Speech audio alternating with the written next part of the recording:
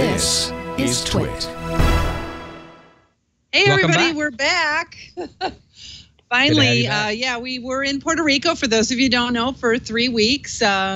We were deployed down there, myself along with 22 other hams, including Andy Anderson, Kilo Echo Zero, Alpha Yankee Juliet. Say hello. Hello, everybody. Don, I can't believe you'd wear that and not a moo-moo, but that's all right. Well, I have standards, Andrew. Hey, we're also joined with Joe Basset, Whiskey 1 Whiskey Charlie November. Are you on the air? There's Joe. Hey, Joe guys, sort of ran the whole operations over at the Red Cross area. I was kind of over at the EOC. Hey, Joe, tell us a little bit about what you did when you were in Puerto Rico, and welcome back, by the way. Hey, nice to be hanging out with the cool kids tonight. Well, the one thing I didn't do was I didn't sleep, but I did spend most of my time. I had gone down to talk on radios and actually spent most of my time working on logistics, making sure people were where they could do the most good.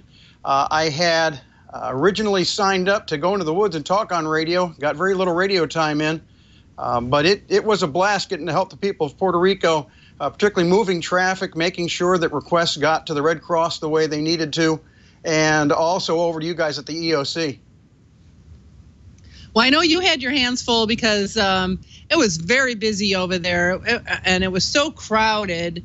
How many people did you have running that? I know at some point, I mean, you guys were running net control 24 hours a day. Yeah, well, when Andy got out to the Guajataca Dam, we really needed to go to 24/7 because we never knew when there might be a request coming in. So spent several nights with some of the other guys sleeping on the radio room floor so that we could answer the call as soon as needed. So yeah, it was 24/7, I guess, for 7 or 8 days before things settled down enough for us to take a bit of a break. This is where our ham shack at the EOC, and in red is where we activated all of the hams. They're actually call signs. You can't read that.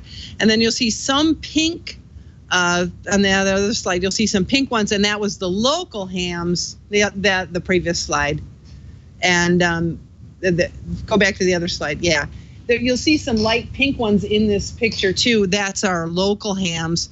A lot of local hams, and I really want to give a big shout out to those local hams.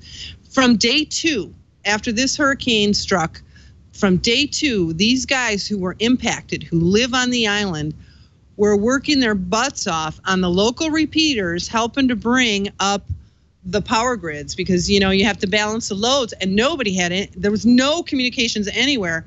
And so they helped the power company start to bring that power back up, and they were instrumental, and they were amazing. So I just want to give a big shout out to them. All right, you can go on the next slide. Next slide is a FEMA map, and everybody had to kind of put their little stickers on there. The hams are yellow, so we got the yellow was our color, and so we put our stickers wherever we had communications. And if you can see, we blew the competition out of the water. We had more communications than anybody. And there were Secret Service, the National Guard, what do we got? All of FEMA, we got... the FCC. FCC was there. I mean, anybody was in that room. VA, MERS, I can't even think of I mean, it was this huge room just filled with the players, and you can look on this map, and we were the ones with the most communication on that island. So, and there's a look at, the next one's a look at Gary up installing one of the antennas up on the top of the convention center. And that's kind of where Gary and I worked out of. I know Joe and the net control station were mostly out of the Red Cross headquarters, which was very crowded. You could fit 2, maybe 3 people in that radio room, and then there was no room anywhere else. So if you weren't deployed, you kind of had you had to sit on the floor a lot of times and everything. So I worked a lot, mostly out of the EOC, like here. This guy in the foreground is a FEMA guy, MERS guy, and there's some of those Mars. That's Bob. And yeah, Bob Speakman and Gary Whiskey or Kilo Charlie 5 Whiskey. CQN. Yeah. And that's and Army Oscar Mars people back there in the background. Yeah, the Mars guys. So You can keep going. And there's Gary again, Kilo Charlie 5, Quebec, Charlie November, that's it. And I don't know why I drew a blank on that. And that's where we worked out of the convention center. Is one of the only places with power and air conditioning, which was ice cold. I mean, and I want to kind of focus on this. I don't know how large you can make that, but this is what I had to do on a daily basis. We kind of had to put together this, give it to the Red Cross, give it to the FEMA guys, everything that we're up to that day or what's going on. And there's just a day in the life. And it's kind of interesting to read. I have one for each day we're there. I mean, if you guys can read that, that's some pretty cool stuff going on. Oh, wow. Yeah, there you go. We were just doing a lot of stuff. We were trying to get a lot of stuff done behind the scenes. Like originally Red Cross wanted us to do enter stuff into the WinLink, use WinLink to enter stuff into their Safe and Well database, go out on these reunifications. And Joe, why don't you kind of tell people what reunifications are? Well, reunification, just the short of it is that Red Cross teams would go out and they'd be able to reunify family members with other family members, whether they're throughout Puerto Rico or up in the States. And you're right, that was our original tasking. But very soon after arriving in Puerto Rico, we realized that there was a much more eminent need in tactical communications. And I think that's one of the stories that shows amateur radio in its finest hour there in Puerto Rico, that we really didn't have the equipment for those tactical communications in what would have been 2-meter radios, but the operators that went with us were very flexible in going ahead and setting up their 40-meter dipoles for NVIS, and that's how we're able to get island-wide communications so quickly. And then we were able to get tactical communications. We had safe havens for all of our operators in fire stations or at hospitals, and they would be able to get resource requests in very quickly, whether to the Red Cross or the EOC using NVIS. I'd also like to go back just a second. You're talking about the local amateur radio operators. When I was first tasked with net control and net operations, I went in full net control mode and was ready to preamble and get the whole thing going. But when I listened on the 2-meter repeaters, the local amateurs had it well in hand at that point. They just did a phenomenal job. And their net control operator, I forget his call sign, but there was no reason for us to step in on him. He had full command of the situation and moving traffic. So I'd like to as well give a bravo Zulu to those guys that were there on the ground before us.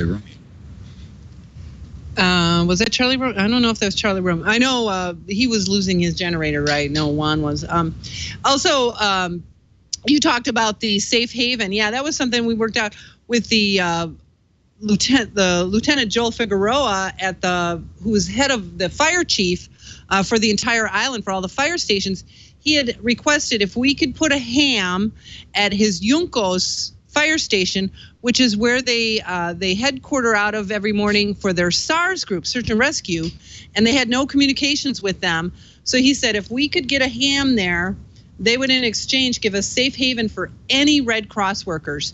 So if there were any Red Cross workers, including the amateur radio operators, that were out and about, couldn't find their way back or broke down or anything, and they needed a safe place, they could go to any of the 72 fire stations on the island, and they would be given food, water, and safe haven, not necessarily a cot. But that was huge. When we took that to the Red Cross and said they're willing to give this in exchange for one ham radio operator to go out to this Yuncos fire station, and boy, they said absolutely. So the one went there to help with that. There was a lot of stuff going on behind the scenes to make that happen. A lot had to do with me getting involved in this FEMA task force, this communication task force, and getting our guys into the hospitals because the hospitals had no communications, and they had 51 operating hospitals out of the 69. And I just sat down. I just found somebody who could give me a list of all the hospitals with phone numbers. I went out on the balcony so I could get somewhat good coverage and try and just call all 51 hospitals. If they answered the phone, I knew they had communications, and I crossed them off the list because we didn't have that many ham radio operators to go around, and nobody knew which ones had comms and which ones didn't. So I just got on the phone and started calling, and to figure out which ones didn't have any communications, that I couldn't get through to. So that narrowed our list down on where we could send people. Yeah. And so we were able to, at one point, be in 16 hospitals, I believe, or 14 hospitals. And then we had Andy at the dam and N9RRM at the fire station. We could have used a force of 50. We could have. We could have put them all out there. Would you put everybody to work if we had 50, Joe? Yeah, I like to say that there might not have been 50 of us there, but we were so good it seemed like we were 50.